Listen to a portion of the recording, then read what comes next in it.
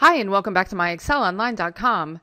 Today we are going to show you how to get the square root of a number in Microsoft Excel.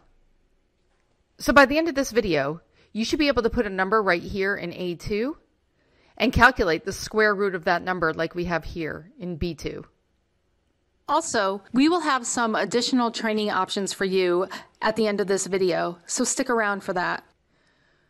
So if I click in B2, and I want to calculate the square root of the number that I have here in A2. It's a very quick function. I'm going to type equals SQRT with a left parenthesis. And then I'm going to be prompted for a number. Now I can hard code a number in here. If I put in 100 and hit enter, I'm going to get 10 for the square root.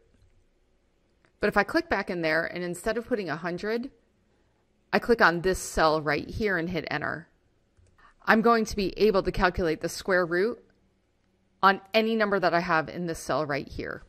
So if I change this to a 4, I'm going to get a 2. If I change this to a 9, I'm going to get a 3. If you are liking this video, please give us a thumbs up and subscribe to our channel, and hit the bell button to get notified when we release our weekly videos. I do want to show you a couple of things that can happen with this though. What if I put in a couple letters and hit enter? I do get an error because even though this is Z and Z, the square root of that is not Z. Also, if I put a negative 100 here and hit enter, I do get an error. Now we can go into the whole theory of I right here, but I just want you to know that Excel does have its limitations when it's calculating square roots. So you want numbers to go into this cell, and you want positive numbers to go into this cell. So we go into this topic a little bit more in detail out on our blog, and I'm going to include a link to that blog entry in the description below on YouTube if you would like to go there and learn more. If you have any questions or comments, please leave them for us and we'll get back to you. Thanks for watching, and see you again next time.